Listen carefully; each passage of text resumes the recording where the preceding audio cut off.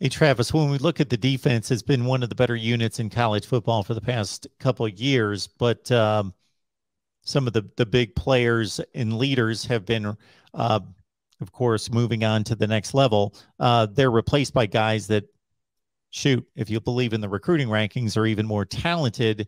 What are your concerns about the defense? What are you going to be watching on Saturday? I mean, it's a whole lot of experience returning. You lose the whole defensive line, but guys like McKinnley Jackson, guys like Shemar Turner are guys that were rotational on the inside of the defensive line all through last year and have a lot of experience. Phil Diggs at end is a guy that has some experience. Then you, like you said, and Isaiah Rakes has some experience on the inside of the line. Then you'll mix in Walter Nolen, Gabriel Brownlow-Dindy, Shemar Stewart, some of these other five-star guys, Anthony Lucas, that they were able to nab, and Nye White on the edge. I think that's going to be a really, really deep position group for the Aggies on the defensive line.